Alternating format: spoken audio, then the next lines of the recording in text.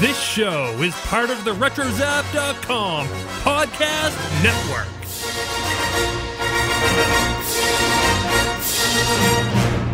If you missed the previous episode of Starships, Sabers, and Scoundrels, then you cut me to the quick. On episode 73, we began our bracket to determine the best lightsaber duel in all of Star Wars. We completed round one, and this week we're going to determine our winner. Shoot. Emotionally speaking, it's hard because, okay. Game time decision once again. Well, don't labor over it. Obi-Wan versus Anakin. There it is. Okay. Transition. Congratulations. Thank you. It's a boy. Yeah. Oh my. Okay. Taxus. Saber Clash. Dear Clone Wars, hi. How are you? I'm doing fine. I haven't seen you in years, but wow. When I saw you a little while back on social media, I got really excited. Now I can't stop thinking about you and hope we can get together soon, even if it is just to recapture those stolen moments. So maybe we can meet up, see where it leads, and, I don't know, Disney Plus and chill. Like you, I could go either way, but I'm going to go Braxton Hicks contractions. Well, I will remind everybody I'm a lover, not a fighter. Huh. Who would have guessed? You're that much of a romantic. My mom did. She told me that all the time when I was growing up. Hello there. Welcome back, Scoundrels. Here's what is in store on this week's episode. The Star Wars news business is booming with announcements about Celebration, a wrap on filming 2 major projects, and so much more. We'll get to all of it in this week's news. In our Hyperthetical, we talk to the man of 1,000 and Obi-Wan voices, pardon the bad pun. We welcome James Arnold Taylor to the show to talk the Phantom Menace, voice acting, and a whole lot of other stuff. Finally, we'll conclude the show with another edition of Silence Fools. We've got a good feeling about this episode. Someone has to. Thanks for joining us for episode 75 of Starships, Sabers, and Scoundrels.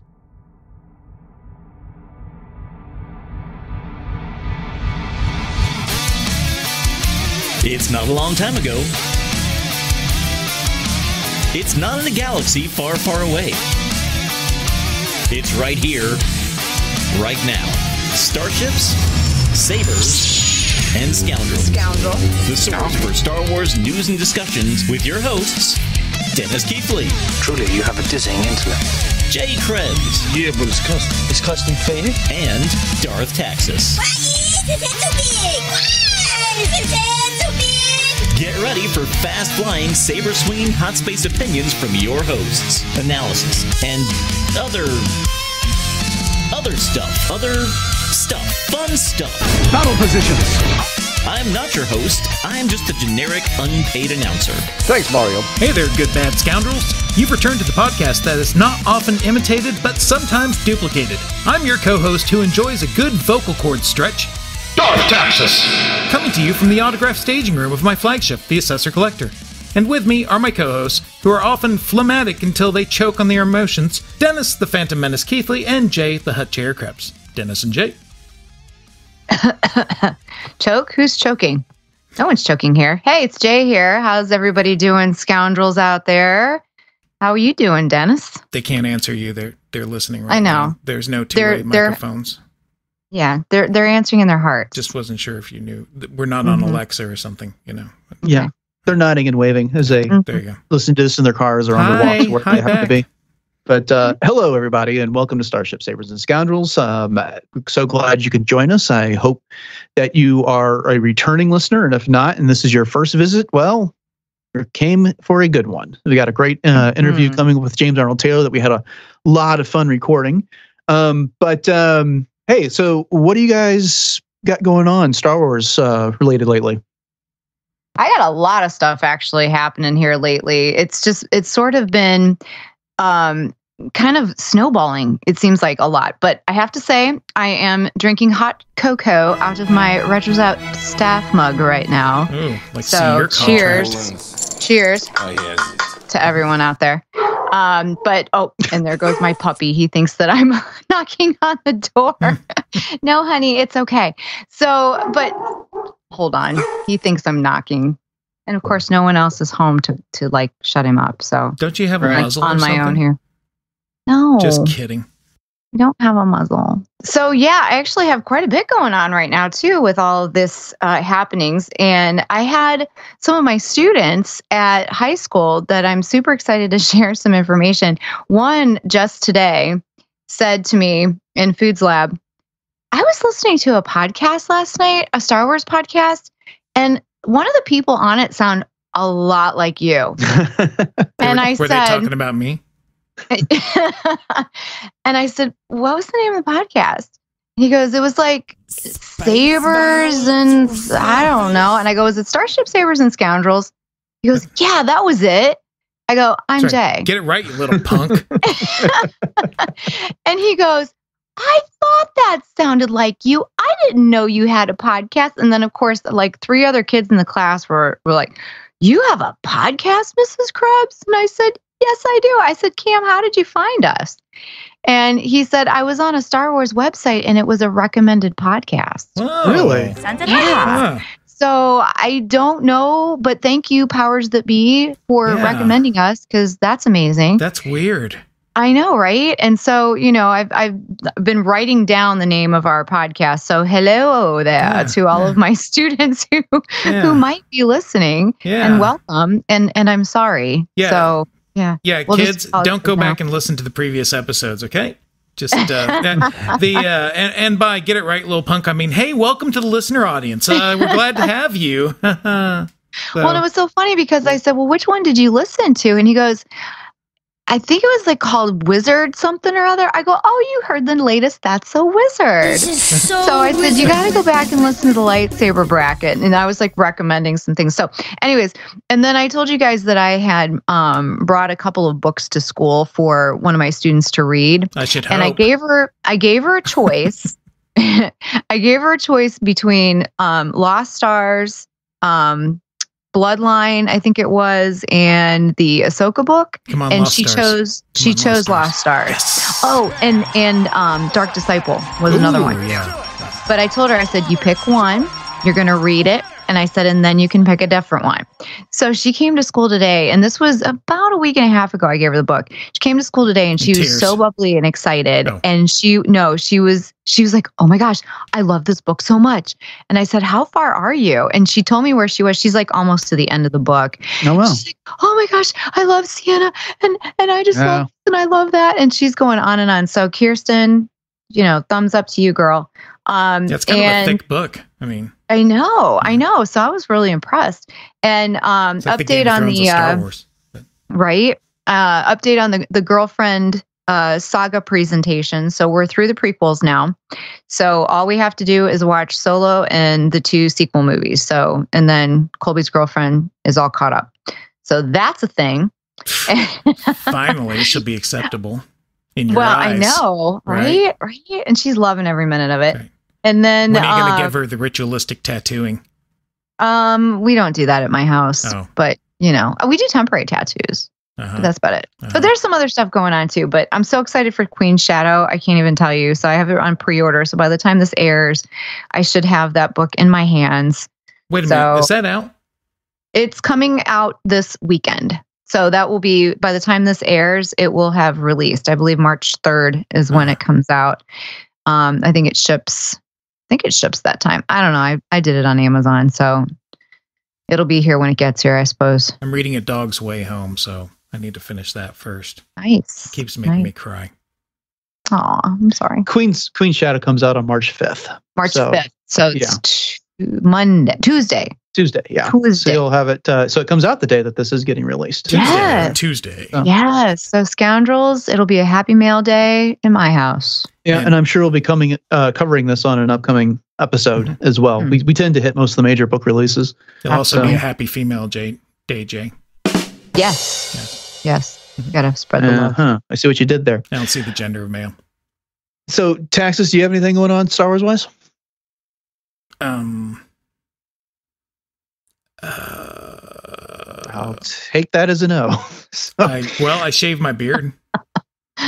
Did you? Yeah, shaved my beard. You went from Like Jedi Master to Jedi Padawan? Yeah. So you went backwards. Well, I kind of woke up the other day and I had a beard. I don't remember what happened, but I went ahead and shaved it. Have you been sleeping for a week? No, just kind of there. All right. Okay. Well, okay. Interesting.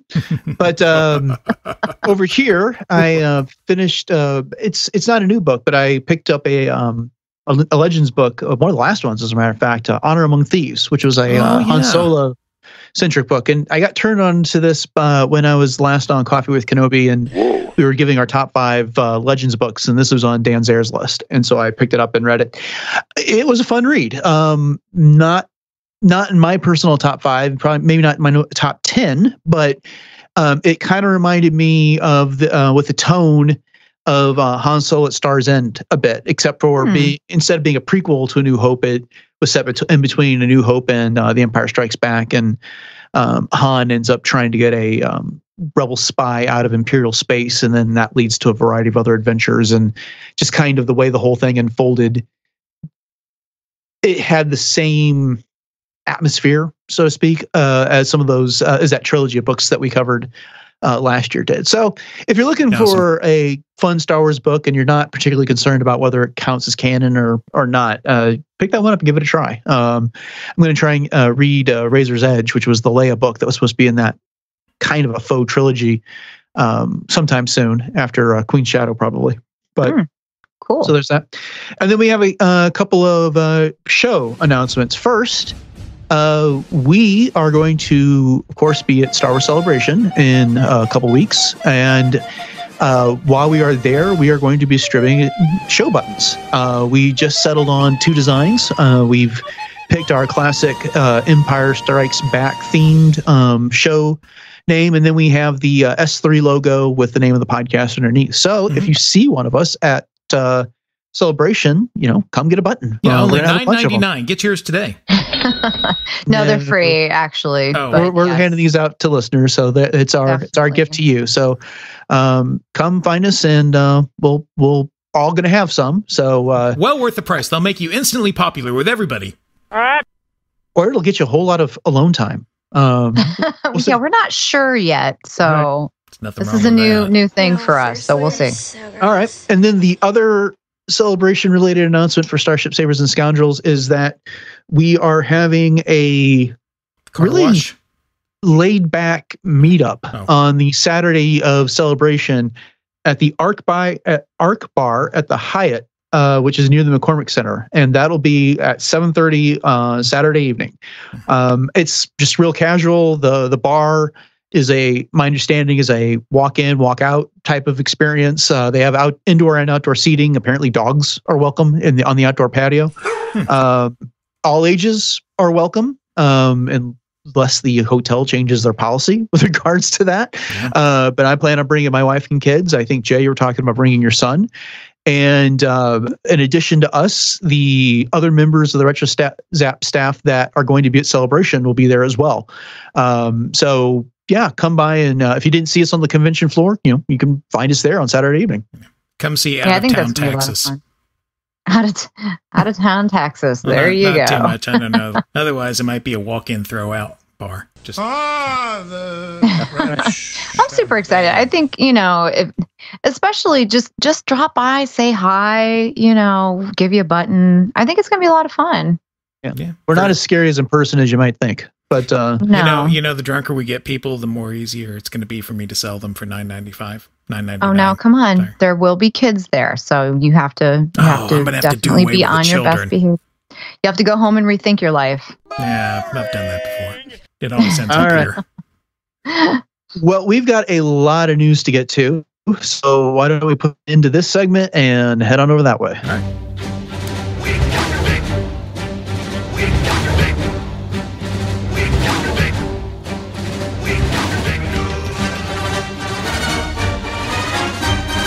There is a lot of Star Wars news to cover, so let's get to it. Jay, what do we got going on with Star Wars Celebration? Oh my Goodness, so much going on with Celebration. So brace yourselves, Effie, because here we go. So the pre-order for prints for Celebration Artist Prints is now live. And if you are interested in picking up one of these Celebration exclusive prints from the Lucasfilm selected artists, head over to darkink.com. Not all of the artists are currently available, but there's at least 10 at the moment. And I'm going to tell you right now, if you want something, don't wait, because they were already selling out on the first day.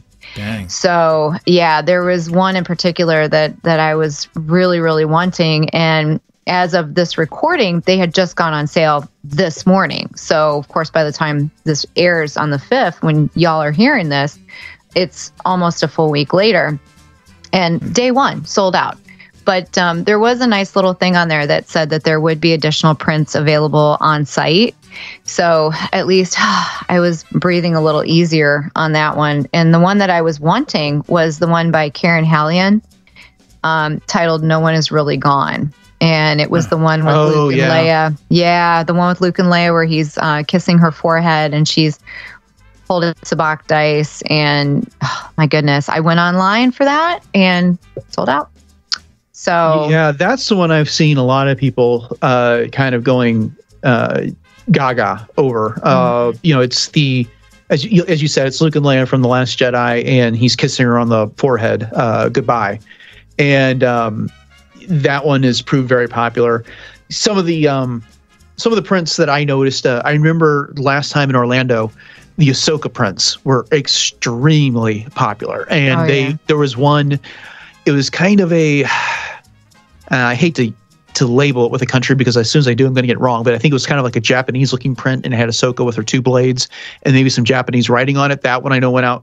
But there's 3 Ahsoka themed prints this time around. 2 of them are with her and the staff, which that she had at the end of the series finale for Rebels. Right. And one's with called Guidance from Wolves, and she's posing with the wolves, the Loth wolves.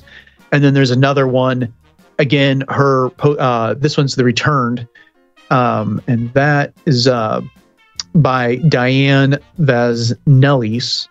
You're doing and good. it's her with a carnivore. Convery. Thank you. And so I see those two vegetarians. Yeah, but see, there's 250 prints available on for pre-order, and then I think they allow them to bring another 50 to the floor. So you are, it is a very limited edition. Yeah. Right. So Taxus, have any of these caught your eye? Yeah, I think I kind of like Jedis with wolves. I think that's kind of nice. The one with Tano and the wolf. And then I don't know, the Maul one, In Umbris Potestas Est by Chrissy Chung, which I think that's a potato dish. Is that what that translates to? What?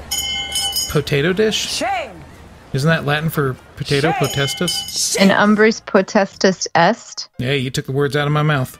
It translates to the powers in the shade. I was going to say, I don't think that's, potato has anything to do with potatoes. I'm loving that one, though, too. Somebody's the Darth casting Maul some print. shade on it, but yeah. That's interesting. Because it almost looks like he's got the Sith holocron sort of behind him. Yeah, that does. That's a really good one. Yeah, that's cool. I like that too. Yeah, I like Michael Pascal's print, the tribute Stardust, a Rogue One tribute. That looks really good. Just a couple of pointers real quick, and then we'll move on to our next item in the news. But again, there's 250 prints available online. These artists, most of them are going to be set up in Artist Alley. There's a few of them that decided they wanted more space, so they have exhibitors booth outside of Artist Alley. Wow. And that would that includes Brian Miller, Matt Bush. Brian Rood has a really great print of Vader with the Death Star AT-ATs and some TIE Fighters and AT-STs and Stormtroopers behind them. That one's called Tyranny of the Empire, which I'm really fond of at the moment. Adriana Vanderstelt, Chris Traves, Kayla Woodside. She's got a print that I know a lot of people are fond of. It kind of looks like a playing card. It's got Han and Leia embracing, and then it's the version of them from The Empire Strikes Back on top, and the bottom it's the Force Awakens. Beautiful. I love that one. Yeah, and then Jerry Vanderstelt has got a great print of Luke with his lightsaber ignited. It's at nighttime. He's kind of hiding behind a tree after he's taken down a speeder bike. And there's an AT-AT, some stormtroopers out looking for him. I bought his print at Orlando of Darth Vader arriving at Cloud City. It's just called Arrival, and absolutely love it. It's the centerpiece of my art collection here at the house. But Nice. so if you want them, get them now while you can, because by the time this goes live, some of these may be gone. They may not be available anymore. Yeah. Yeah. So The other one too was the Rey with the Faith. That one I love too, but I was looking at the size of it, and it's almost 3 feet long. Whoa. So I mean, I think it's 18 by 34 or something like that, I want to say. So you really have to have some wall space. what else is going on in the news? Well, as we predicted, the Star Wars Celebration Chicago is celebrating the 20th anniversary of The Phantom Menace. The first film of the prequel trilogy will be featured on the final day of the convention. And yes, of course, we predicted it here on this show. This is the show of prognostication and seeing things in the future and guessing. So, hey, well, it was a natural. I mean, because it is the 20th anniversary. And so it's not really surprised. I'm a little surprised it's on the last day of the Yeah, I am too. But, you know, Ian McDermott is going to be there. Yeah. Awesome. So I'm wondering if Ewan McGregor will show up, and, you know, Liam Neeson or, you know, Natalie Portman. I doubt it. Mm-hmm. All of them. But, you know, I expect at least some of them. I would be surprised if Ahmed Best was there. Mm-hmm. But, you know, the announcements of the biggest name actors are still yet to come. Right. But and we do know that Ray Park's going to be there now. So that's true. That's another one. Yeah. Right. All right. You know, well, I might end up, unfortunately, not being able to see this because I might have to head out before then. But yeah, I'm gonna plan on making this one. That's you know, tentatively right now, without knowing what the rest of the schedule is for that Monday. yeah, you should. It's fun to go be in a group like that. You know, with the room. We talked about that before with the Revenge of the Sith, you know, thing. Right. Yeah. I will definitely be there because since we're driving, we're not on any set schedule. So as soon as we check out of the hotel Monday morning, I mean, we've basically got the rest of the day, and we're on spring break that week. So Man, I wish I could just road trip it. Oh man, I'm so looking forward to that. It was funny because my son said, "Mom, are you going to be able to stand me for that long?" And I said, "Honey, I don't know if you're going to be able to stand me for that long." That's right. So I mean, we're both just geeking out over everything. So It's time to put the B.J. Thomas Greatest Hits album on and hit the road. no. All right.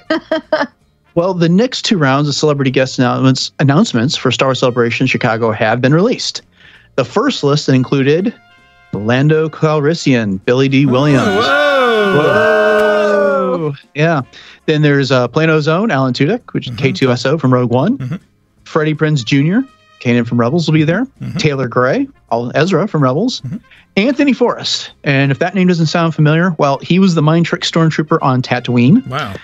We have also John Morton, who is going to take on the Empire all by himself. So, of course, he's Dak from Empire Strikes Back.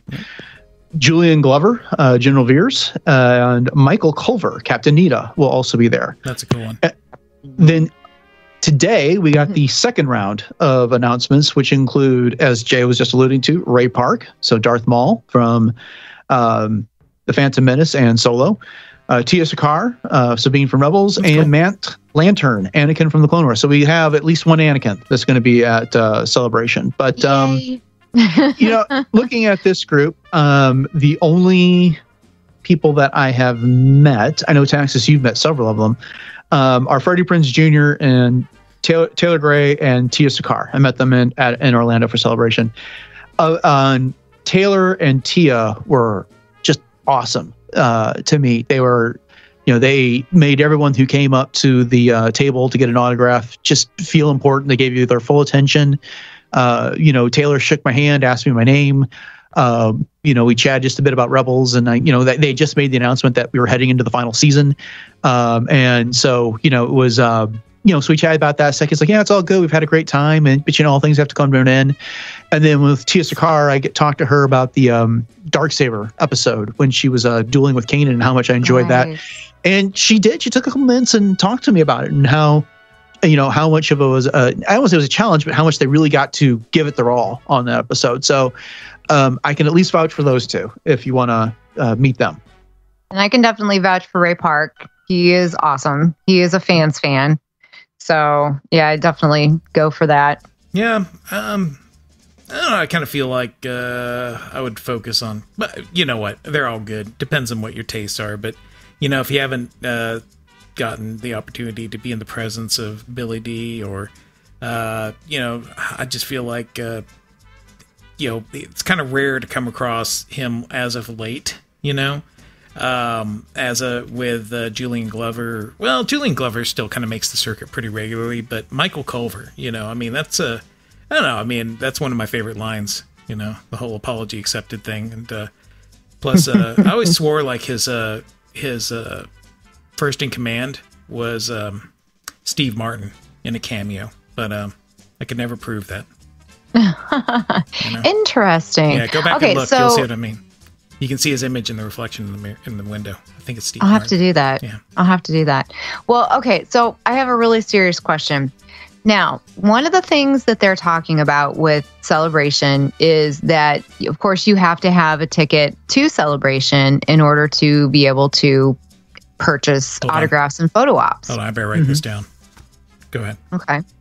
So I haven't tried yet because I'm still kind of debating who I want to sign up for and that type of thing. But what's the process? Dennis, you've been through this. So how do they know that you have a pass to get into Celebration? Is it something that you have to prove when you pre-order?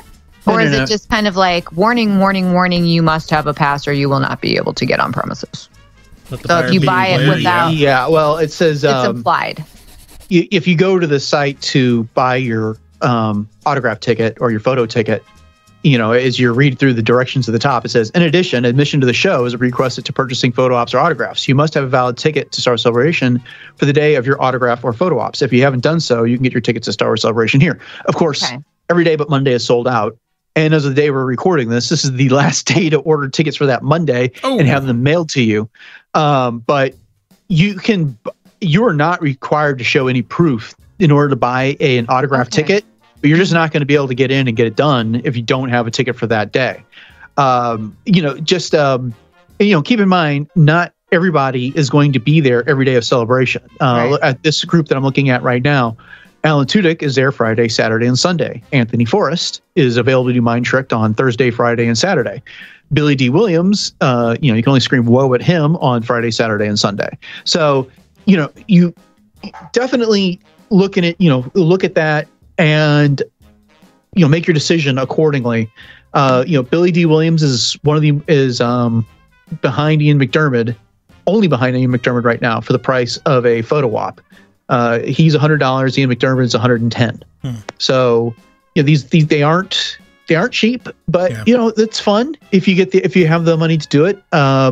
It's right now I'm talking to my kids about who they might want to meet while they're there, and so we're starting to make those plans as well. And it is an opportunity for they're interested in some of the voice actors from the animated shows because that's how they got into Star Wars, and so that makes with these new announcements, we've got some new team up photo ops. I'm not going to go through all of them because there's a whole bunch, but Kanan and Hera. Yes. That's available that Thursday and Friday, and Kanan and Ezra, Kanan and Maul, Veers Maul and and Nita, Ezra. those wacky guys. That one I didn't see, no, but it's not. But at any rate, you got the opportunity to get some more of these, these photo ops. There's a Rebels trio that's listed down there, and that's cool. Considering that there's 4 people. Okay, so that one's Vanessa, Freddie Prinze Jr., and Taylor Gray. Wow. But so they didn't invite Tia. How about that? Well, she just got announced. Maybe, I don't know. Yeah, I'm wondering if maybe when they announced Steve Bloom, because I'm assuming he's going to be there. Right. If they don't have the crew of the Ghost of it as a photo op with all 5 of them. Dang it. That Rebels trio as a photo op is $125. So a photo with 3 of them, that's not too bad. So yeah, you kind of get a 3-for-1 deal on that a little bit. But okay, so man, I just lost my place. Can you guys start all over and just tell me everything again, please? So I don't want to turn this into like a Celebration how to get autographs session here, but maybe for some of our listeners, since this is going to be airing after the last day for the tickets to be sent out in the mail.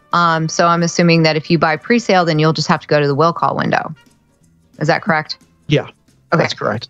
Okay, because I'm assuming that we'll still be hearing more additions. At least I'm still holding out for Hayden. Hashtag holding for Hayden.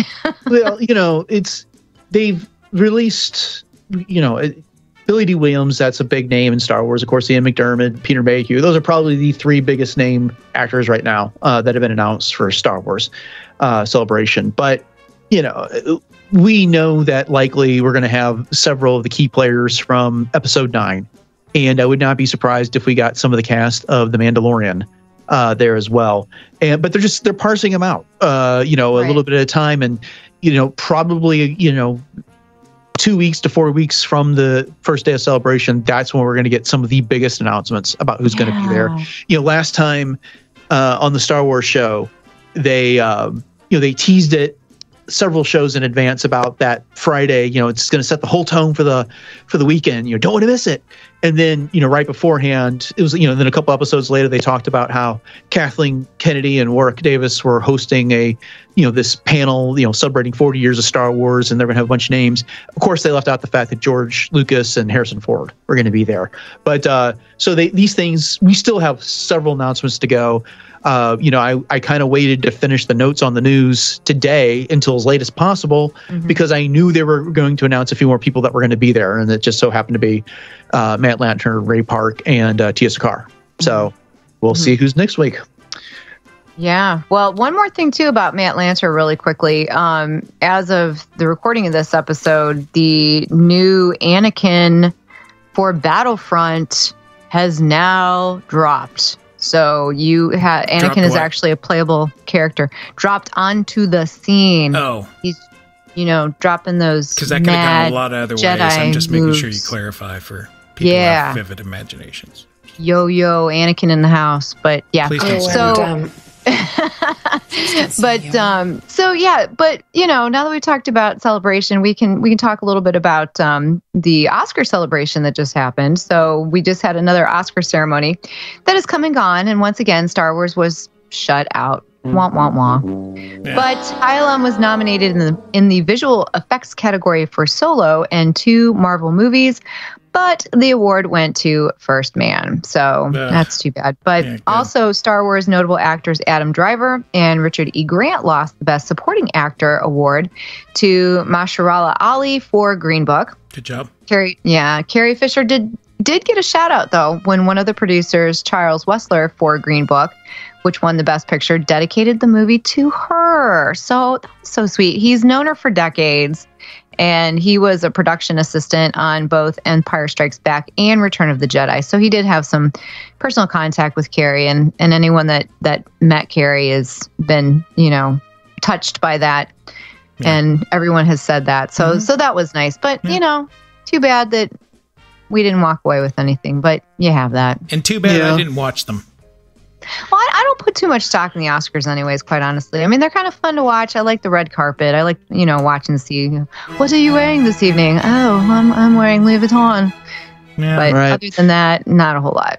Yeah, I had them on. I was doing other things. It's kind of what I do with the Oscars. It's and the Discord server had quite a good discussion going about it. So if you just another reason to head over to the RetroZap Discord server. But nobody told me anything the day after. I missed everything and just asked about it. But you didn't miss too much. I guess I could have gone back and read, but I hate reading. But something I don't hate are Hasbro announcements. Yay! Hasbro has announced their Star Wars Celebration Chicago Convention exclusive. I guess we're going back to Chicago news now, so everybody do a 180. Considering that as the 20th anniversary of the Phantom Menace, it is only fitting that they are creating a Black Series 6-inch Darth Maul and Obi-Wan on the Phantom Menace card back. And, okay, wow, yeah, these look really good. It's kind of reminiscent when they were doing the the old, Kenner card backs, from those things. But, man, I'd be hard-pressed. Have we had young Obi-Wan in 6-inch playable form yet? No idea. I don't really collect that many of the Black Series 6-inch, but this is the card back that they used when the Phantom Menace was released. Yes, because I have a bazillion of these things. Yeah, I have a few. Yeah, and so this is what they did in Orlando. They had it was at that time they released they had the vintage the Black Series collection for the original A New Hope characters, and then the convention exclusive was the Luke Skywalker and his X-Wing flight gear. So as with any convention exclusive, you probably want to try and get there on the first day and pick yours up. That being said, the Luke was available for a few days. They were initially parceling them out through a lottery system each day that you had to get you entered your name in the lottery, and if you were selected, you had a ticket and you could take and get in line, but they had more than enough. I was in line, and you could get 2 of these, and I was in line to get them for my kids, and they literally sold out 8 people in front of me. It hurts to miss that one. Yeah, I missed it. I found other fun things to bring home for them. I mean, it is a Star Wars convention, so it's not like there was a short stuff. But at that point, at that late in the convention, I didn't want to stand in the line in the early days for these type of things, for the exclusives. That's just not my thing. I'm not that big of an action figure collector. But I think it was Sunday or Saturday afternoon, but I think Sunday, it was just kind of like starting to run out of things. I've been around the floor so many times over the previous 3 days that, I was willing to stay in line for a while and wait. And they just happened to run out at that point. That's when you strike up a conversation with the Gentle Giant people, and it's like, so really big figures, right? Yeah. Well, I know the Funko exclusives that year went out pretty quickly. They put the Co in. Oh, I'm sure they Funko. will. Yeah. Yeah, these remind me. I mean, they look exactly like the 3 3/4 inch versions, but obviously for the 6-inch size. But obviously, it would have been really cool if they would have reintroduced. Do you remember the what was it called? The Comtech that went with them, that was really cool. Yeah, Did you guys have any of the Comtechs? I didn't have any of the Phantom Menace figures. Oh man, I've got tons. So I've circled back around, and at Half Price Books, which is the only place to get full books at half price. If you want to buy them for a quarter of the price, you only get half the book. So I found a bunch of these the other day, just hit and miss, and I went ahead and got them because they did have the Comtech and they were unopened, and I just thought, I don't know, maybe I do need to get Ahmed Best's autograph one day on a Jar Jar original action figure. Don't know, just saying. It's kind of one of those things. I'm kind of a little weird like that. So stop judging me, because I'm sure there's weird things you do too. Do you want some of this? What, don't we all? But I'm telling you what, I'm dead serious. When you say that, I agree with you. I was hoping that they would announce Ahmed Best, because quite honestly, I would love to meet him and I would love to get his autograph. So I'm sort of kind of holding out for that one too. I mean, we didn't really talk about that, but I got nothing but respect for that guy, honestly. So, yeah. All right. Well, in other news, episode 9 has wrapped principal photography. Director, writer, and producer J.J. Abrams made the announcement on Twitter. He posted a picture of Daisy Ridley, John Boyega, and Oscar Isaacs embracing with the caption, "It feels impossible, but today I wrapped photography on episode 9. There is no adequate way to thank this truly magical crew and cast. I am forever indebted to you all." So this picture has been quite popular and some is controversial. But I don't know. It's I got mixed feelings about this one, guys. One, awesome. We're getting that much closer to seeing episode 9. And, if you think back to recent Star Wars movies and how much difficulty some of them have had in getting completed and to the theater, it's kind of nice to know that this one they wrapped photography well in advance. Of course, there'll probably be some pickup shots this summer. I can't imagine that they won't do that as part of the process. But, the Star Wars movies kind of have an uncertain future after this. Yeah, so it's weird. Part of me is just kind of like, oh, really? You're done shooting the last Star Wars movie that we know of. I know this is going to be the last one, but there's no other Star Wars movies. We got stuff coming to Disney Plus, and we'll talk about one of those in just a minute. We have no other Star Wars movies currently announced. And the only thing that we thought we were getting was affirmatively canceled. So anyway, what did you guys think? This picture is so emotional. I mean, Oscar Isaacs is just, you can just see he's about ready to burst with tears. But, you know, I was, of course, trying not to analyze this too much, but I don't know. I think John Boyega's looking at the food cart, man, the way he's looking. But you know, I was looking at this and thinking, okay, well, Rey's got her 3 buttons back and she's back in her Jakku garb. Why? And then I was actually listening to Kanata's Castle, and Becca brought up a good point, and she said, well, maybe even though this was the last scene that was filmed, of course, we know from production that they never film anything in order and sequence anyway, but perhaps this was something that they had to shoot in order to work it in with Carrie Fisher's footage, which makes sense. Huh. So I thought that was a brilliant observation. Yeah. So yeah, possibly. I mean, the thing is that, you know, Poe's got longer sideburns and longer hair. He does, right. That's the only thing that doesn't work with that.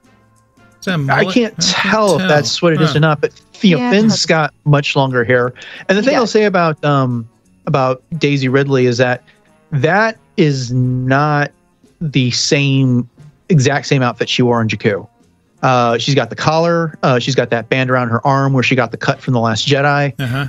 It's similar, but there are some. Good point. There are some differences there, and she's also. Are we sure that's Daisy Ridley because she's looking away? It is. That's her hands. Oh, I'm a hand person. I know. I'd know her hands anywhere. Okay. Oh, that or she started. I know it sounds creepy. Hey, that's all right. I like creepy. Hey, what am I, guys? Ready? What am I?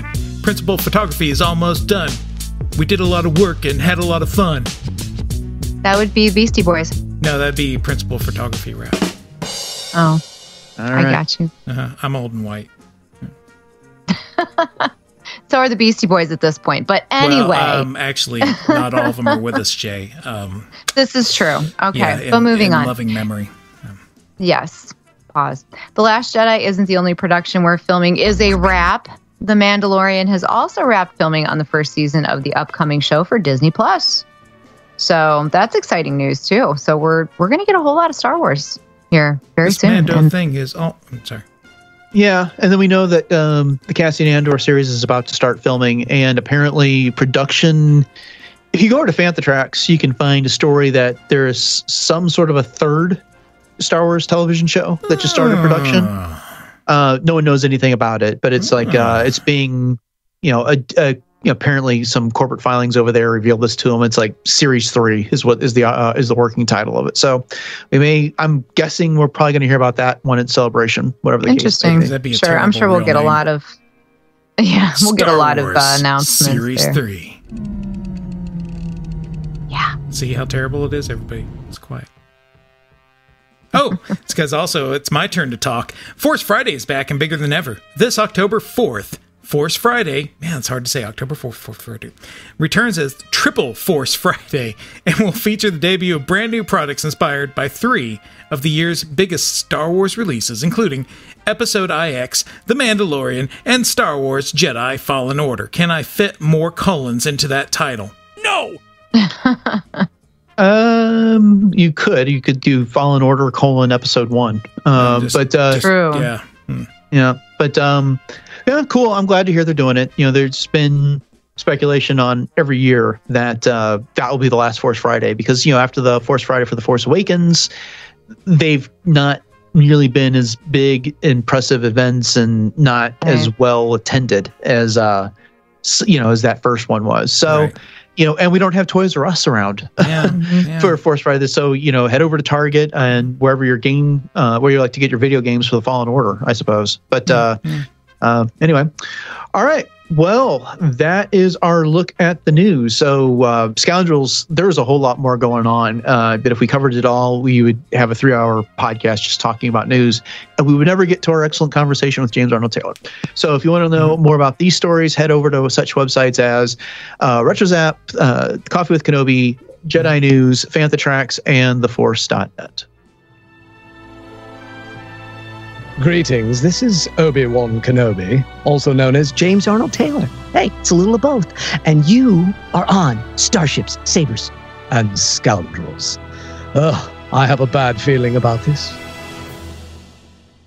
This week, our guest is an actor well known to Star Wars fans for his portrayal as Obi-Wan Kenobi on The Clone Wars, as well as his roles on countless other television shows and video games, including Plo Koon, The Flash from Young Justice, Cosmo and Yondu from Guardians of the Galaxy, Ratchet from Ratchet and Clank, Johnny Test, and Spider-Man, just to name a few. I'm, of course, talking about the one and only James Arnold Taylor. Welcome to Starships, Sabers, and Scoundrels. Hello there. Wow, it's great to have you here. I have to say that. I'm paid to say hello there. No, it is wonderful to be here. Yes, it is great. I'll say it in my regular, hello there. Yeah, I'm thrilled to be here. That's awesome. Well, thank you so much. James, before we get started, last summer we began a fundraising effort in support of NSYNC Exotics Wildlife Rescue and the Education Center. And just as a reminder to our listeners, they were raising money to build a Millennium Falcon-shaped pool for a couple of their young tiger rescues named Kylo and, appropriately, Kenobi. You generously donated some of my autographed pictures and a copy of your book as raffle items in support of the fundraiser. It really helped us out. And we just wanted to take a moment and thank you for your generous help and assistance with the fundraiser last year. Oh, well, thank you so much. No, I think it's just a fantastic cause. It's really cool that you're doing that. I know that Padme Amidala, Catherine Tabor, would be very pleased as well, because she's a big supporter of anything that helps with wildlife rescue or animals in any way, too. So, you know, I must concur with the senator and do all that is right to protect our wildlife. Awesome. We'll have to keep that in mind. Yes. Yeah, definitely. Well, again, we're coming up on the 20th anniversary of the Phantom Menace, and we're starting to talk about it quite a bit now on Starship, Sabers, and Scoundrels. So we thought you'd be someone who was involved in Star Wars as much as you have been, and especially in a very important role for the past dozen years. Would be fun to have on the show to kind of talk about it. So with that in mind, James, when did you first get to see this movie, and what do you remember about that experience? That is a great question, in that it's really the only movie that I didn't have any involvement in, because I got hired after that, between Attack of the Clones and Revenge of the Sith, to start doubling for Ewan on things. So it's the one that I saw just as a regular fan, like anybody else. I just went to the movies to see it because we were all excited about this new Star Wars and what's it going to be like and what's it about. So I remember it vividly, actually watching it in the theater. And I remember especially being taken by Obi-Wan now, and not knowing at the time that my life would be changed, a couple years later by this fantastic character and by what Ewan McGregor did with the character. But I remember very specifically, I have a bad feeling about this. His first lines and hearing what Ewan was doing and going, man, he's capturing the essence of Alec Guinness. Yeah. But he's this young man and he's playing it his own way, but he's also wow, I was so taken by that. And I also just really, my first reaction was, yes, we get to see him as a young man. Yes, we get to see who his master was. And then, as the movie progresses, and I don't think I need to say spoiler alert. I think everybody's seen the movie. I hope so. But to see what happened to Qui-Gon, that part, so painful, but it also expressed, it said so much. And it gave me so much years later for what I would draw for my portrayal of the character. So, yeah. At the time, I just had no idea. I just thought, wow, we're just seeing this new part of Star Wars unfold. I really loved the character of Padme. I think that's a really important character, a character that maybe doesn't get enough love or attention, or hadn't maybe. I think people are really starting to really see that now. But it just struck me. I thought, oh, this is really neat to see these behind the scenes of these characters that, we kind of wondered about all the time. So those were my first impressions of watching it. I think everybody kind of has their own things, different opinions, and there's people that are prequel lovers and people that don't like the prequels. And that movie is the one that they pick apart the most. But I mean, the other thing is I absolutely 100% and still I had no problem with Jar Jar Binks. I really, I just thought, okay, of course. Of course. And the funny thing is I showed these movies to my daughter not too long ago. And she goes, I love Jar Jar Binks. He's just goofy and fun. It's like, that's right. When you're not looking at it through these eyes of hypercritical, this better be Star Wars from when I was 7 years old, and if it isn't, I'm going to have a cow. You can just have fun with it. And so, and of course, Ahmed Best is a friend of mine, and he did a fantastic job. And the pressure of the world was on him to take this character and turn it into something that people weren't going to pick apart. So, I love that now there's so many Star Wars fans that have grown up with this movie that it doesn't matter to them. They just go, Jar Jar's a part of it, and this is a part of it, and little Anakin is a part of it, and it's just part of the story. And so I look back and I look at it very fondly. Whenever I watch it now, it actually still makes me as emotional as, say, Revenge of the Sith because of what it represents. Do you feel like that experience propelled you forward in the characterization of Obi-Wan Kenobi that you've portrayed? Yeah, I really do. Because again, it gave me some grounding on what he was like as a young man. Even though, he was an adult, but you really got the sense he felt like a young teenager at the beginning there, and he's talking to his master. And of course, he grows up a lot in that. He really, we see, had we not seen that, then I wouldn't know as much. I wouldn't have as much depth. I was very fortunate to be able to, through all the years of Clone Wars and over 100 episodes, to take the character into places that Ewan never got to take him in 3 movies. But without what he had done, it wouldn't be the same. Absolutely. Yeah. So did you go home that night and just start practicing the voice just for fun? Just in the mirror, just walking around saying things, or? I didn't. It didn't strike me at all as something that I would be doing. Farthest thing from my mind. It's so crazy. The one big disappointment for me from the Phantom Menace is that Darth Maul was, so we thought, killed. Yes. Because I thought, this is the guy that is going to be who Darth Vader's got to fight by the end of these 3 movies. I was looking ahead and going, okay, this is the bad guy. But then they, kill him off, so we think. Nudge, nudge, wink, wink. And it made sense that Obi-Wan would be the one that has that revenge. But I was bummed about that part. So something that you said there, I was not aware of. So you began doing work kind of in support of Ewan McGregor for Attack of the Clones or Revenge of the Sith. Did I understand that correctly? Yeah. So it was 2001 is when I started doing things. So Attack of the Clones was done by then, I guess. But there were toys and things that were based within that world. And then with Revenge of the Sith coming up. But it was also the micro series of the Clone Wars is really what started it for me. Yeah.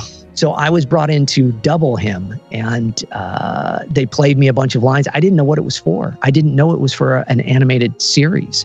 I thought it was just going to be like to put a voice in on a trailer, because a lot of my work as a voice actor and a voice double is sometimes in a trailer if they don't have clean dialogue, or they are taking trying to make one sentence out of 2 sentences from different scenes, and the sound is different. They'll bring in a voice double to come in and kind of mesh it into one sentence. And so I thought maybe it was going to be just some cleanup work for his stuff. And then they said, no, it's for an animated series. And then it's for all the toys. And then it's for all the games. And then, wow. So my world opened up there, in 2001 for Obi-Wan Kenobi. And I started studying like crazy. And when I first heard it, I thought, well, Ewan's voice. So I had done some of his doubling for some things for when he had done an American accent. And when he has an American accent, it's not dissimilar to this voice writing, my regular speaking voice. If you watch him in any movie where he's doing an American accent, like Robots, I was his double for the movie Robots. It was an animated. Love that movie. Awesome. Yeah, I doubled for him and for Robin Williams in that movie. And so, Robin Williams, golly. Yeah. Hey, all right. My gosh, that's amazing. But so I thought, well, if I just put an English accent in for me and think of Alec Guinness like what he did, then maybe it'll work. And so that's really what I did. Rather than concentrating on doing exactly what he was doing, I tried to relax in it and then just give myself a British accent. And so I thought, well, what would my voice sound like with a British accent? And it turned out it sounded very similar to what he was doing. You look tired because of your mother, dreams pass in time. And, you should be mindful of the Force, Anakin. So it was all of that stuff. And and the rest is history, as we say. Yeah, that's amazing. Do you feel like it was kind of natural to fall into that? Just putting the accent into your own voice, or was that something that you kind of had to practice a lot? It was actually very natural. Yeah, it worked. And I think that's probably also why they ended. Well, I know the main reason they ended up using me was we started doing. So I remember when they were making Revenge of the Sith, they were doing the video game at the same time, and they bring me into the studio to record the lines for the game, which mirrored the movie. And they go, "We've got this scene we've got to play for you." And they had this laptop that was like, 20,000 passwords on it and code protected and all this, and it had footage of the movie. And it was the Mustafar scene. Oh my. And it was it was Ewan McGregor on a green screen, or I think it was a blue screen actually on that. And just standing on a blue screen going, "You are my brother, Anakin," and so they played the whole scene for me with no music, no nothing, just him there, and said, "We need to match this," because they were still in production. And so I was able to emulate that kind of, he's got those two levels. He's got that very soft, this type of voice. "I have a bad feeling about this." And then he's got, "Come to your senses. What would Padme do if she was in your position?" That kind of thing. Right. Where he's got this gravel in his voice. And so I was able to emulate that, and they went, "This is our guy. We know we've got him now." And he's got both layers of it. So that was when I really kind of knew, all right, I'm in the pocket, and it's easy. It's just my voice doing what it naturally would do. So that was really wonderful. So many times I've seen that micro series, the Clone Wars, it escaped me that it was actually between Attack of the Clones and Revenge of the Sith. Yeah, but because we're all so much more familiar with the Clone Wars now, because it had such a long run, and we're excited to see that it's coming back. But getting back to the Phantom Menace for a second, for me, the big geek out scene is when Darth Maul reveals himself in the hangar, and he pulls out the double-bladed lightsaber, and it starts the duel there, and then what's going on with the battle droids and the Gungans and the fight above the planet. But for you, what's that standout geek out moment from the Phantom Menace? Well, the dual lightsaber, I also love the fight in the desert with Qui-Gon. I think it's a really underrated scene. Yes. And because it's just beautifully shot, and it's so different. We don't have a lightsaber battle in broad daylight in the desert anywhere else, Yeah. It's really a work of art, and it's kind of like, I'm not into horror films, but it's like when you can pull off being scared in the daytime. Right. Yeah. In a horror film, you've done it. And I feel it was the same with that. It was just so natural. You know what I mean? It's something so unnatural in a natural setting. I thought it was beautiful. But I really love when Obi-Wan and Darth Maul are, the walls, the barriers are there, and they're waiting, and he's just, and that, I get chills thinking about it right now. When he's just waiting. He's like a waiting caged for tiger. this moment. Yeah. Oh, and Ray, Ray Park is a dear friend of mine, and he, I don't know if y'all know this. As a side note, he's responsible for the handle being the way that it is on the dual lightsaber, because they wanted to do all these special tricks with it and flips and things, and he's like, I can't do it with this tiny little hilt. It was gonna just be a regular hilt. So he said, he goes into George Lucas's office, and he's very nervous and stuff, and George is like, what's up, Ray? And he's like, well, I can't really do this stuff, but if it was bigger. He goes, okay, well then we'll just flip it, we'll just mirror it and make two that are the same and will that give you enough? He's like, yeah, Wow. It was really, but he was very nervous. He's like, I'm going to get fired going in, talking to George Lucas, asking him to change something. And he didn't. Of course, George was great about it. And it became this, so famous, this hilt now. Yes. But that scene, another one too, just also because I know Ray so well, and I've interviewed him so many times and we've talked about it, was when Darth Maul uses the Force and throws the thing to close the, the door and stuff. That was a moment that was a total geek out for Ray, because he was like, I get to use the Force. I'm finally like a Jedi doing it. But that moment when he does it, it's powerful. It gives you the chills. It's just like, because it's so intense when all that is going on. So I think that those parts of that movie are underrated as well. People need to look at those on their own and see that is Star Wars in the truest sense. Wow, that's a piece of Star Wars lore that I never knew. I mean, as far as the lightsaber hilt becoming what it is for Darth Maul. So that's incredible. Thank you for sharing that. Sure. It's literally necessity being the mother of invention there. So it's so we talked a little bit about Ahmed and Jar Jar. Do you think that the Clone Wars actually gave a little more depth to the character that we didn't get in the Phantom Menace, and that helped turn him around on a lot of fans that might have been a little harsh? 100%. Yes, I agree completely. And I actually remember saying that after seeing some of the episodes, and I thought, I think it might have been like some of in the first or second season, Bombad Jedi and stuff. And I thought, this is going to start giving people a different appreciation for him. And by the end of those seasons that we had, of course, now we're coming back, for Jar Jar, I think everybody just kind of accepted him, just kind of in the same vein as Ahsoka, where when Ahsoka came out in the movie, we had the film, The Clone Wars, and everybody was kind of like, oh, here we go again. Right. And now she's one of the most beloved characters in Star Wars history, really, for so many fans. She's certainly she was my favorite character on The Clone Wars. Not to jump ahead into the Clone Wars. I know we're still talking about Phantom Menace, but I think it's the same kind of thing where you give it a little time. You get these characters to be able to play and show what they can be. And absolutely, there's a new appreciation. That's why I think, again, a lot of fans who grew up with the Clone Wars don't really even see Jar Jar ever as that kind. It's like it's surprising to them if somebody brings up, oh, yeah, people kind of go, oh, Jar Jar. They'd be like, what do you mean? Yeah. So, yeah. Precisely. In a lot of ways, it gave a lot of breadth to be able to kind of do, you might say, I don't want to say course corrections, but for example, the supposed death of Maul. They gave a lot of story, I guess, space to bring him back. But now, if I remember correctly, weren't you the MC at the Ray Park discussion celebration at Anaheim? Was that? Yeah. So I've done awesome. that. Oh, thank you. Yeah. So Ray and I would do this show called Star Wars Weekends at Disney World every year as well. And so he had a show that he would do there called A Visit to the Mall that I hosted as well. So I have hosted, emceed interview shows and shows with Ray over probably close to 40, 50 times. So through the last, I don't know how many, seven or so years before it all ended there. But yeah, that show in Anaheim was great fun. So we had been doing shows together for so many years. We were so comfortable.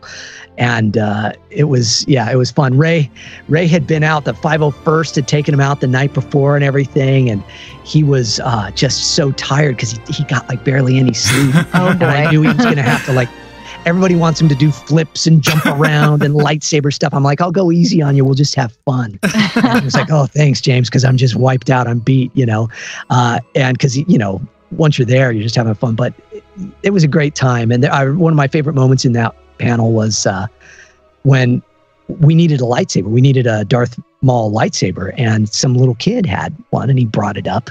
And Ray, of course, used it and demonstrated, and then he signed it for the kid. And it was so awesome. Great. It was just a magical moment. But that is Ray Park. Ray Park is one of the most genuine, giving, loving folks, and is just so grateful to be within this world of Star Wars. And but an amazing talent. The thing that amazed me about him when I first saw him, that was another thing that hit me in the Phantom Menace, was this character's athleticism and the martial arts that he was doing. Those side flips where he does it, it's like a scissor roll kind of thing, they call it, where he spins in the air sideways. He did that without wires. And the reason he did that is because when Ray was a little kid, he would watch all those Chinese action movies. And he would see these guys doing those spins, but they were all on wires. But Ray, as a kid, didn't know that. So he went, I'm going to do that. So he taught himself how to do it without wires. Wow. So, that is incredible. So there you go. Yeah, as we're having this conversation, we've brought up Obi-Wan, of course, Padme, Darth Maul, and reminds me that how many great characters there were in that movie. Jar Jar Binks and that. But putting aside a bias, I guess, of Obi-Wan, who else really stood out to you? Do you have a favorite from the movie? I think, well, I would have to say Qui-Gon Jinn, wouldn't I? Yeah. I really do think Qui-Gon, I think we got cheated. I would have loved to have seen more of him. And that's, again, the wonderful thing about the Clone Wars is we got a little bit of Qui-Gon back in there. But I think that character was great because there was something that they touch on. And as you watch it more, you get it more. But he was a rebel. See, Qui-Gon, just, they did not always agree, he and the Jedi Council. And I want to know more about that story. I want to know what was going on there. I want to know about his upbringing. So that certainly sparked it for me. I'm like, who is this guy? I think we're going to get a little opportunity in hopefully Claudia Gray's book, Master and Apprentice, coming out. So that should be fun. Yeah. It should be. Yeah, we'll see. Now, have you read Dark Disciple yet? I have to ask you, James. No, I've been asked that question many times. I do need to read it, or at least listen to the audiobook, because the audiobooks are so well done for all these Star Wars books and stuff. And so I highly recommend to your fan base there that if they read the books, that's great, but also listen to some of these audio versions, because like the audiobook of Kenobi, for example, was just beautifully done, and I loved that. But no, that book, I know everybody really loved it. I need to read it at some point. I'm sorry, I haven't. Yeah. Now, have you done any audiobook type things, or is there anything possibly in the works that you can talk about? No. See, here's the way I'm actually not involved in something if I say no. Because unlike Superman, I never lie. So no, the one thing I did was when the book Kenobi came out, Entertainment Weekly had me read an excerpt from it to help do some publicity for it. And so I read a small one of Obi-Wan's meditations to Qui-Gon. And so I read that. I think that's online somewhere on YouTube. You can Google it. So that's as close as I ever got to doing that. But no, audiobooks is a true art form, and the folks that do them are really wonderful at it. And so I generally leave that to the pros within that world, and then I do the voiceover for everything else. But if I was asked, I'm sure I would have to look and see. But it's a big endeavor. I mean, I have done a few audiobooks not Star Wars related for friends and such, but there's a lot involved there. Yeah. Well, I know Catherine Tabor's doing the Padme book, correct? Yes, she's already finished it. Yes. And you're pretty darn animated when you do those Fox specials. When I follow you on Instagram and I see you doing all that, thanks. And it's just the pauses, and you're so into it. Yeah. So, I mean, I'm sure voice acting is a lot more behind the scenes than people think it is too, as far as what you're doing to emulate the voices that you need to perform. Yeah, and it's a lot more exercise than people think too.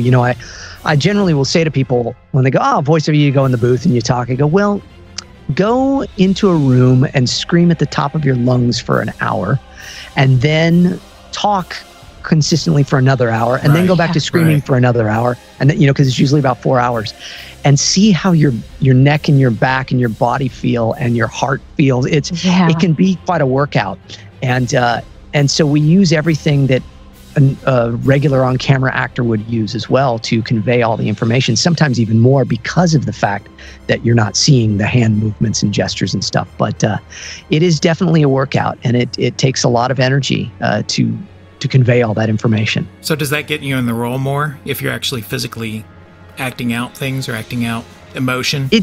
Yeah, it does. Ashley Eckstein will always talk about her and Matt Lanter, Anakin and Ahsoka having their lightsabers.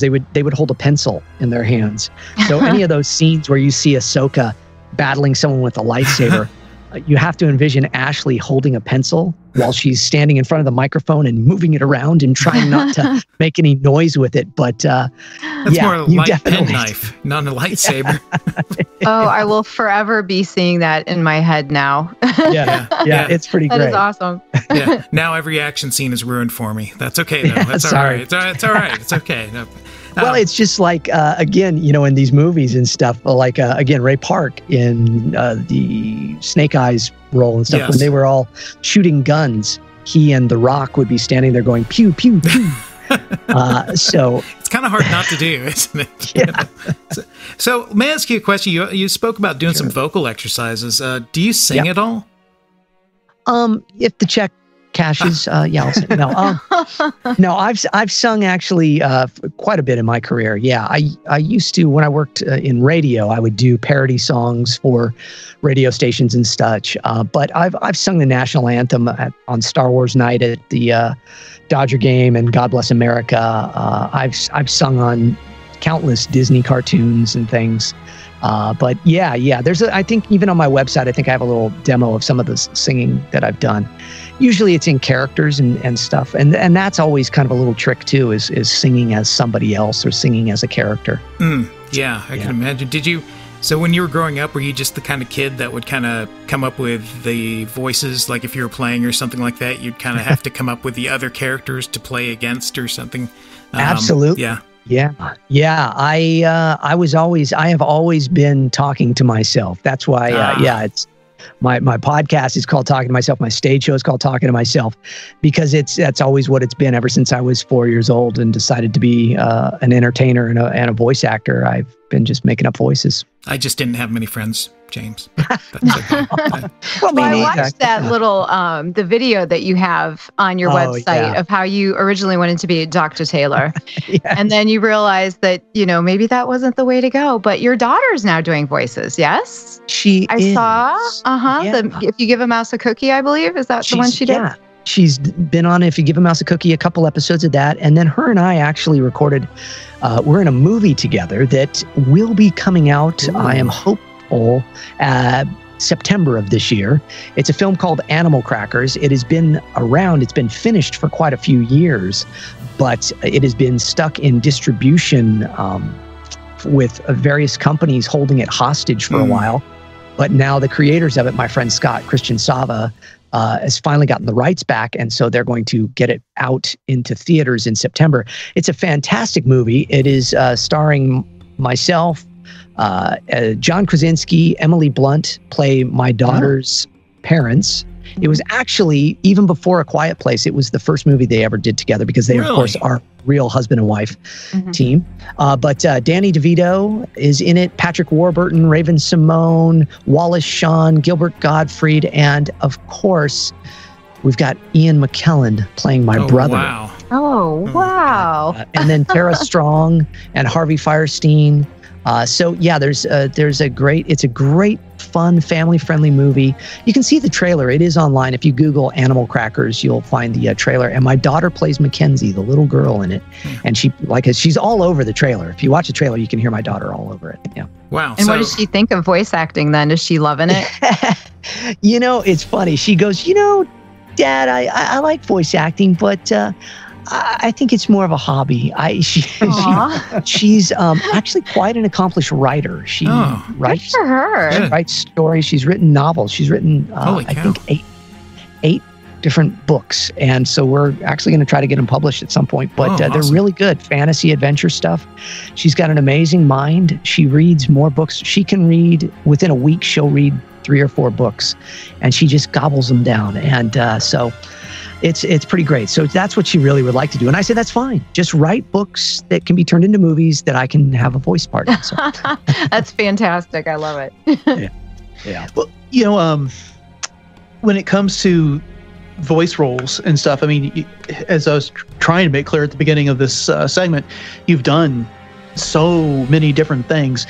Is there a character that whether it's Star Wars or something else, that you really wanted to play that you just haven't been able to get that role or haven't been able to get the voice down? No, I try to just be grateful for the ones I have, but there's always opportunities when auditions come in. And so I would say the 2 that have been kind of that elusive one would be Bugs Bunny and the Joker. Yes. So those 2, Bugs Bunny, they pop up. Yeah, they pop up a lot because they're always doing different, versions of these things. Your Daffy Duck is pretty awesome too. So thanks. Yeah. Daffy is one of my absolute favorites, and I would put him in there as well. But those ones certainly would be fun to do, but the people that voice them are brilliant at it. So we're all a pretty close-knit family in the world of voiceover. So I try to just, give a nice nod to my friends that are doing them, but would love to take a crack at them. I get it. It's sort of like the world of tax accounting. We're all very close to each other. That's right. In a weird way. That's absolutely. In a cold way. Well, I know Jay has been dying to talk about a certain wedding that you were involved in recently. So, Jay, go ahead. Oh, yeah. At Salt Lake City Comic-Con, you and Anna got a chance to officiate the Obi and Satine wedding. So can you talk a little bit about that and tell us how that all came to be and just fill us in? Yeah, it was really wonderful. And it's the power of social media is what I would say. So a few years back, I went to Salt Lake City and was a guest at the con, and I did my stage show there and had a great time. And there was this group of people that were dressed as various Star Wars characters. One was Obi-Wan Kenobi, and one was the Duchess Satine.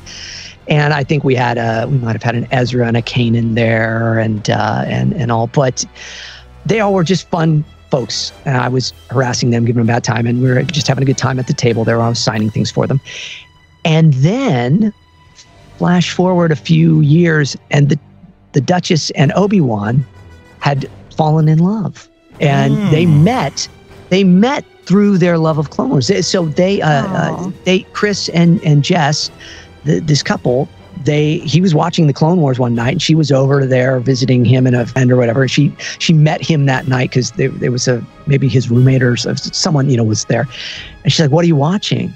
"Oh, this looks fascinating." "Well, who's that?" "Well, that's the Duchess Satine." "Oh my goodness." Well, and she's like, "I would love to cosplay as her." And he's like, "Yeah, that'd be great. I'd love to do Obi-Wan." And then they fell in love, and so the Duchess and Obi-Wan brought them together, and then they were getting married, and so people were, and I think they would not Facebook, but Instagram me from time to time pictures and stuff, and I'd like them and such. So their friends said, "Hey, Obi-Wan, hey, Duchess, they're getting married. You guys should come out and officiate the wedding." Ha ha, wink, wink face, smiley face thing. And so Anna brings it to my attention, and she goes, "What do you think?" And I say, "Yeah, I guess we should go down there." And so we decided on our own to go out there and fly ourselves out and surprise them. So we did give them some notice, and there's a video of it on my YouTube channel. You can see the whole story unfold. Mm-hmm. But so we thought it wouldn't be fair to just surprise them at the day of. So we called the con and we said, "Hey, would it be possible if we come to this con and sign autographs and stuff and just be there as guests, because we're going to be there anyways, and this is why." And the con was like, "Oh, that's a great story," and yeah, sure. And so they let us come out and set up a table, and because we were not like official guests or anything, so we were kind of crashing their party. And we got to officiate the wedding and hang out with all of them and the garrison of the Mandalorian Mercs and the 501st and all these just wonderful folks. And it was a beautiful thing. So what we did is we had Henry Gilroy. Henry is one of the writers of the Clone Wars movie and this TV show, The Clone Wars, and so much work in the world of Star Wars. And Henry's a brilliant writer. And Obi-Wan is his favorite character, and he knows the character well. So he wrote for us a actual wedding ceremony. Wow. And that we read, and I put it inside the Jedi Path book and held that up as our little guidebook there, and officiated the wedding. And we just had a blast. It was just a really lovely, sweet thing. And it was, again, the power of social media, the power of fans being vocal and asking us. And so now I say this, and now you know what's going to happen. Everybody's going to ask me. But anyways, there you go. That is amazing. So since a writer did all that and you guys officiated it, and I think this is official Star Wars canon now, right? Yes. I mean, I think it really happened behind the scenes, and so yeah, there's all sorts of connections there. I'm trying to wonder, I'm just thinking like what a Jedi marriage vow would be like. It's like to have and hold till death do you part, but don't get too close to each other, because if death do you part, then you can't be so mad about that turns you the dark side or anything. So watch out there. But, yes, that's why I'm not a writer, Mr. Arnold Taylor. That's it started something like, "The Jedi Masters of old tell us there is no light side or no dark side. There is only the Force. How one would use it through the actions of their heart determines its nature. Similarly, the ancient protectors of Mandalore chose not good nor evil, but bound themselves to their warriors' code and honor and loyalty in the name of their clans and each other." And then it goes on and on. But so great. Oh, chills. That is amazing. One of the things I loved about Obi-Wan is just the banter he has with so many other characters in the Clone Wars. Whether it's Anakin, and it kind of got that brother thing going on where it's approving and disapproving and jovial and then frustrated at times. But then with Satine, they could really rub each other because of their past. So what was that like recording? Because I just remember seeing some of those Mandalore episodes and thinking to myself, that seems like it would be an awful lot of fun to do. Yeah, those were, people ask me what are my favorites, and I try not to have favorites. I love all of it, but those episodes with Anna are generally my favorites, I will have to say. And it was fun.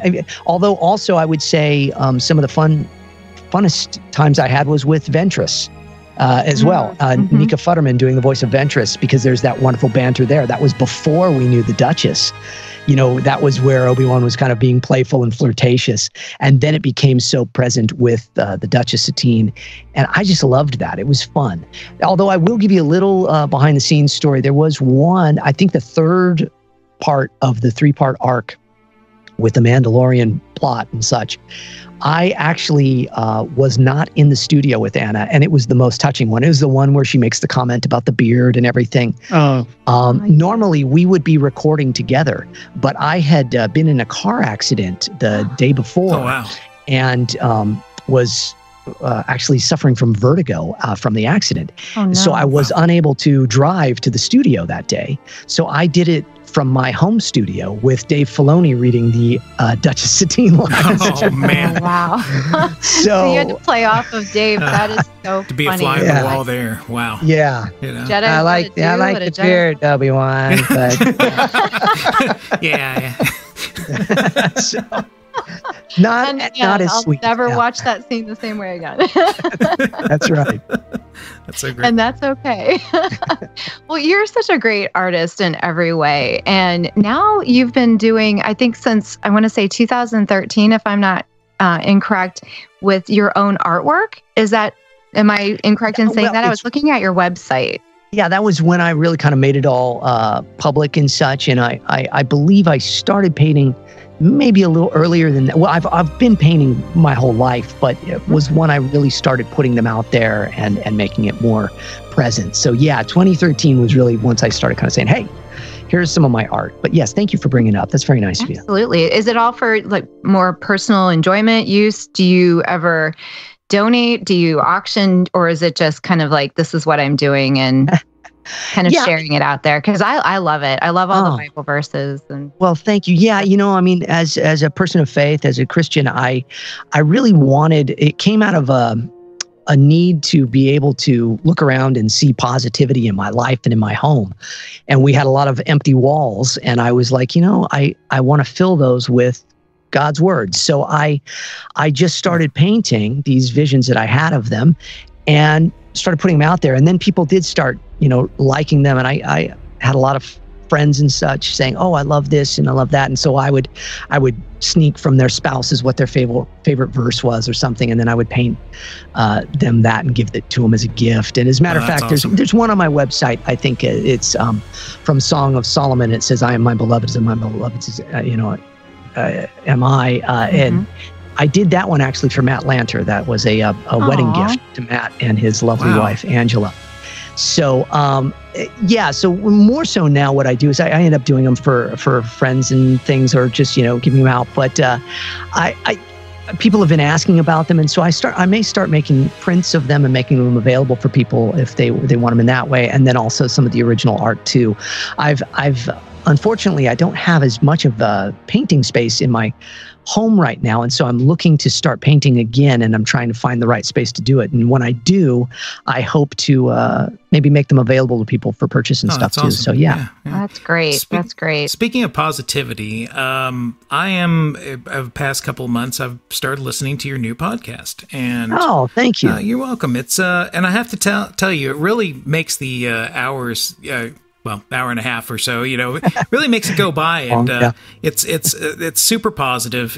You do come away feeling very uplifted. I really appreciate your insights too and creativity.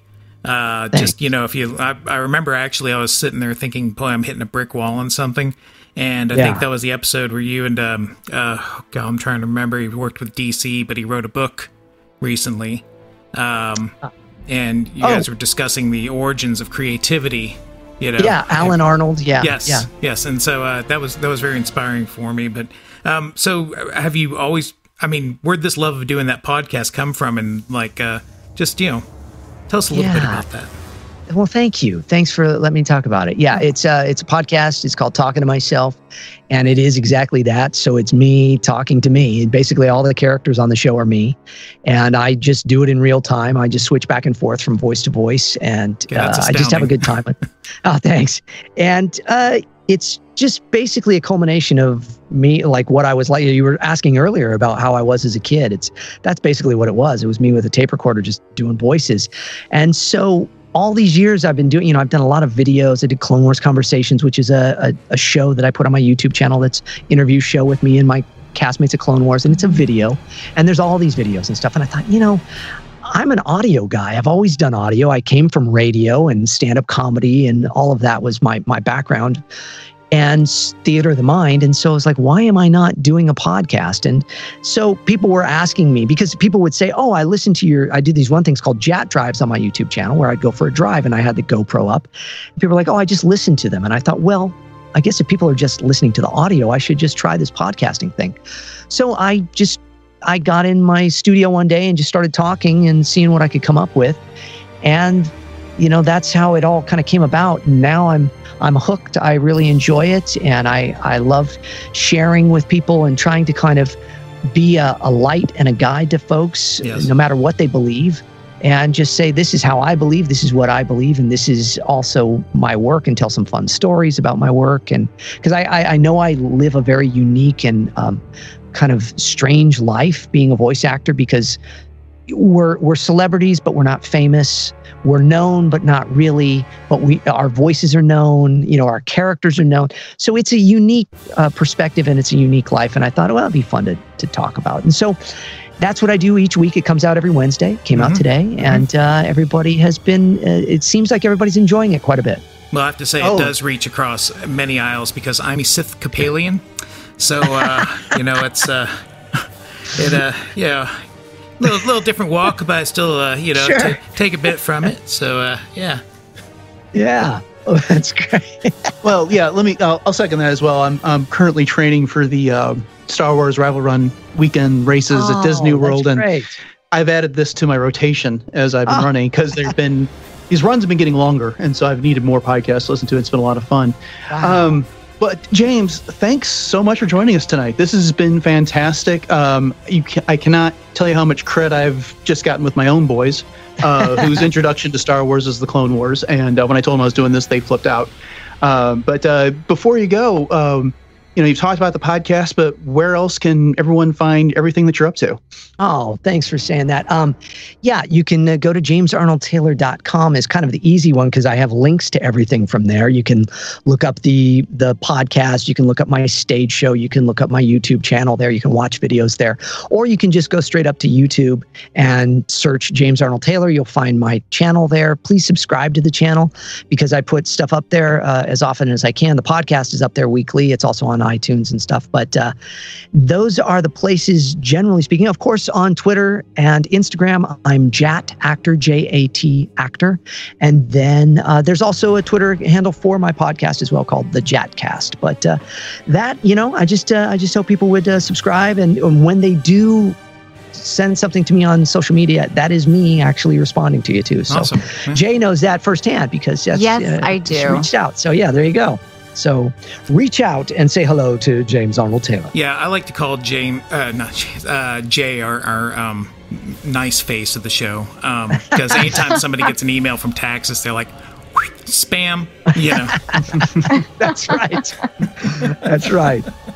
Well, you have been definitely very gracious with us, and you've always responded to me personally, which I absolutely feel is just phenomenal because, as you said, it's just we're all in this together in this world, and we have to inspire each other. And it's just great to know that with all the credits that you have to your name and everything that you've done, that you're still so grounded, and that you're truly you're one of us. And I think that's so inspirational for everyone out there. Oh, well, I really, really appreciate you saying that. Now, that's the best I can do, actually. I realize that though I have a very unique job, I am no different than anybody else. I am not to be placed in any place higher than anybody else because of that.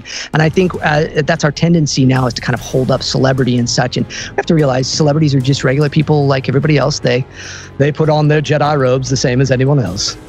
Or otherwise. Or otherwise, yes. And I have to read today's quote from your book, JAT 360, Day 51. Dreams can be made into reality, so dream big and live even bigger and believe. So Scoundrels, I think that's an amazing way to bring this full circle for us for James Arnold Taylor as our guest today.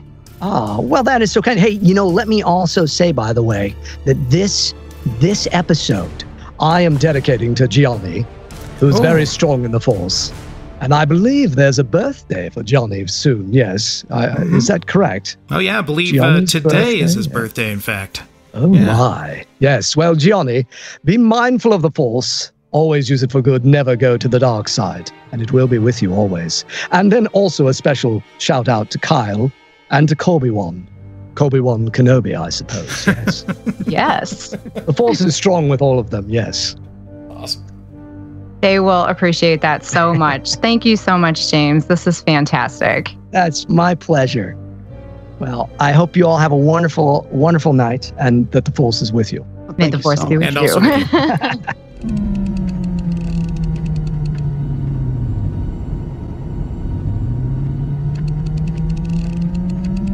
It's time for All right, let's take a look at the results from our latest Twitter poll. So after episode 74, when we concluded the lightsaber bracket, we asked, which of these lightsaber duels is the best? And the nominations were our final four from the bracket. So that was Luke versus Vader from The Empire Strikes Back, Luke versus Kylo Ren from The Last Jedi, Maul versus Qui-Gon and Obi-Wan from The Phantom Menace, and Obi-Wan versus Anakin from Revenge of the Sith. And the results: coming in fourth place is Luke versus Kylo with 4%. Coming in third, Luke versus Vader from The Empire Strikes Back, which was our winner. So didn't even make the finals, and according to our Scoundrels.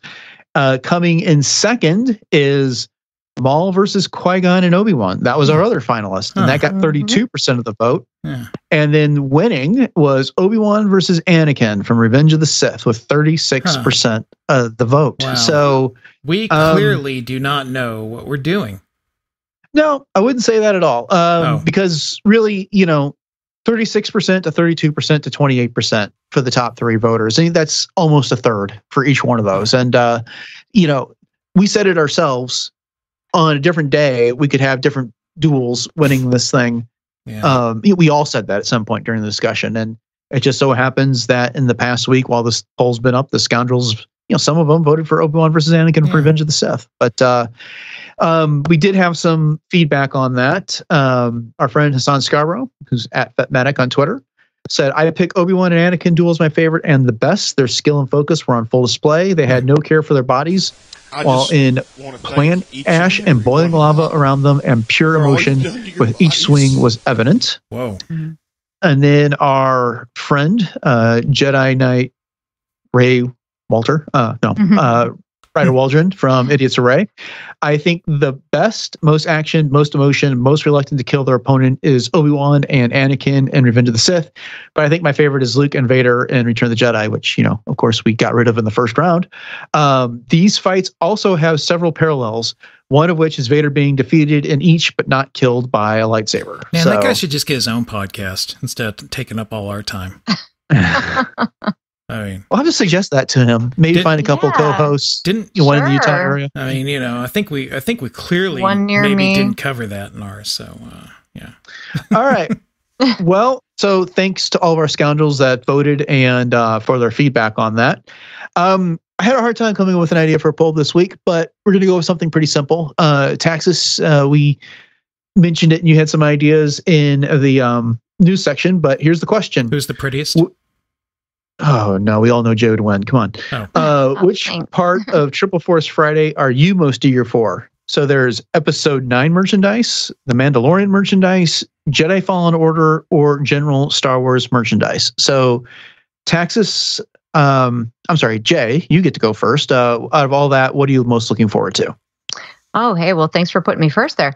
Gosh, this is a tough one. I mean, I'm always loving general Star Wars merchandise, of course. I don't really know enough about the Jedi Fallen Order just yet, other than what we've talked about and some of the snippets that I've seen here and there. And gosh, Episode 9 would be so great, but I'm going to go with the Mandalorian merch because, we're getting some new characters, maybe some new aliens, some new droids, and it's all going to be kind of fresh and new. So yeah, Mandalorian. All right. How about you, Taxus?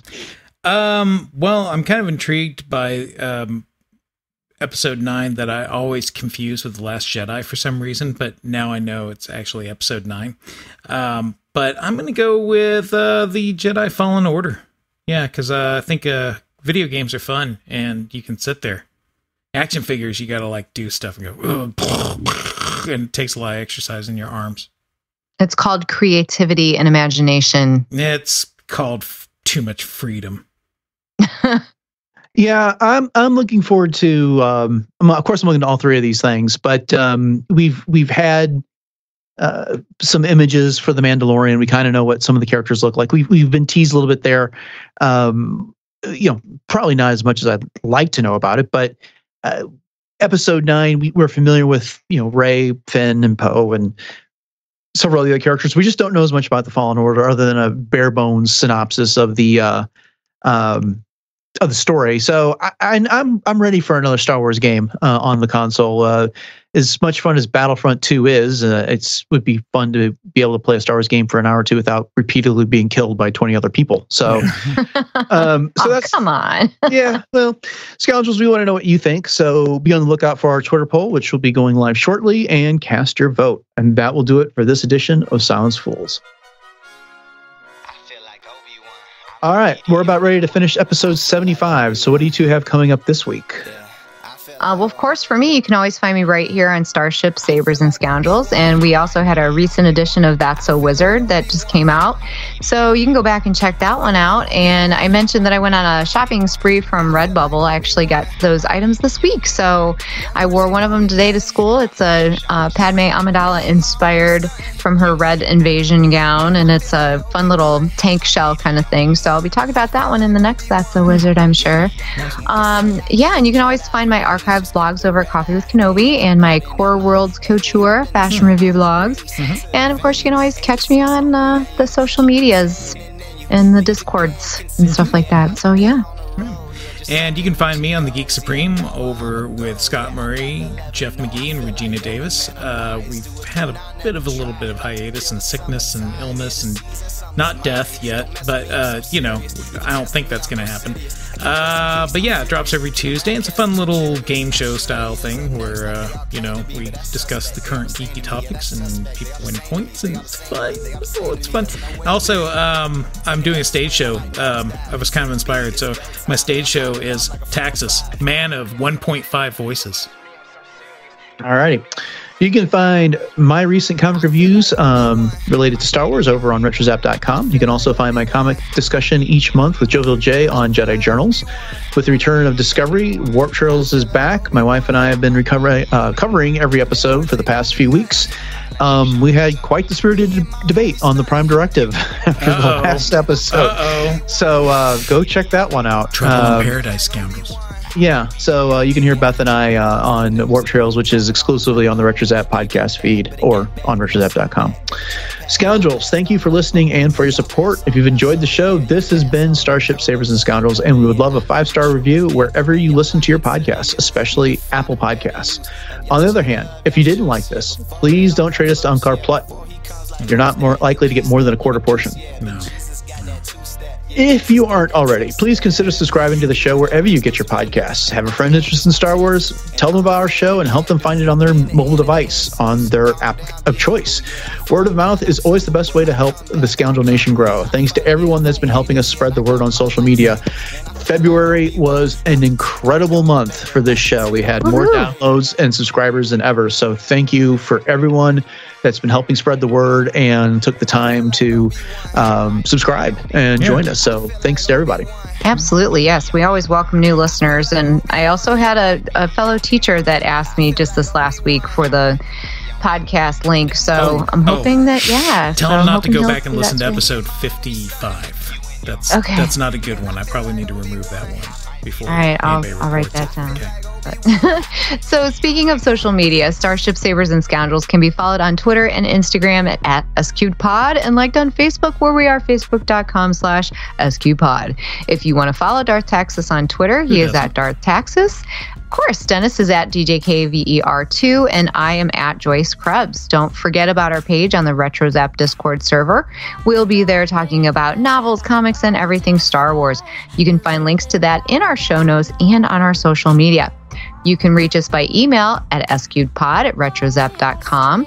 We would love to hear your thoughts about our Phantom Menace discussion with James Arnold Taylor, but we welcome discussion and feedback of any kind. I can't say his name without saying it like that, so I'm sorry, James, if that annoys you. But emails, really good tweets, and iTunes reviews end up in Silence Fools. Again, our email address is sqpod@retrozap.com. I'm sure Mr. Arnold Taylor does not mind. We are a proud member of the RetroZap.com podcast network. Please check out RetroZap for other great shows, including the Superhero Suite featuring Jay and Josh, other Star Wars shows such as Beltway Banthas, Kanata's Castle, and Brews and Blasters, collecting shows like The Dork Lair, and other great shows like the Animaticast, the Artcast, the Deucecast Movie Show, the Dunecast, Warp Trails, Techno Retro Dads, and We Know Nothing. Also be sure to check out our Scoundrels t-shirts on TeePublic. The link to our store is in the show notes. Are you starting your voiceover career? Our t-shirts make a good pop filter if you hold them up just right, just like this. So, see? Alrighty. Perfect. Thanks to Aaron Lay for our show logos and to James Volpe, the Sky Geek, for our The Good, The Bad, and The Ugly show logo. And thanks to Mario and the Scoundrel Players for lending us their voice talents. And here is our disclaimer. Starship, Sabers, and Scoundrels is not endorsed, affiliated with, or sponsored by Lucasfilm Limited and or Disney. This show is intended for entertainment and informational purposes only. All characters, music, and sounds are the intellectual property of their respective copyright holders. All else is the intellectual property of Starship, Sabers, and Scoundrels unless otherwise indicated. All right. Any final thoughts? Yeah, so fun kind of, correlating to this episode. Did you guys know that I once had a voiceover tryout for a shredded cheese commercial? Oh, really? How'd it go? Nah, I didn't get it. Oh, I'm sorry. Did they tell you why? Yeah, they said my voice was grating. Well, that'll do it for episode 75 of Starship, Sabers, and Scoundrels. Thanks for listening. Until next time, may the Force be with you.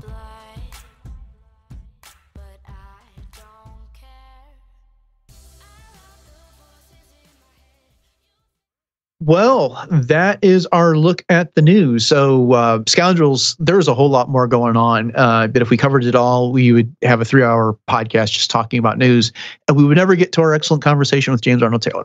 So if you want to know more about these stories, head over to such websites as RetroZap, Coffee with Kenobi, Jedi News, Fantha Tracks, and theforce.net. And I'll come back after the show and do the other 2 hours for you, Scoundrels. So you just come back here. Dennis, you with me? Jay, you guys?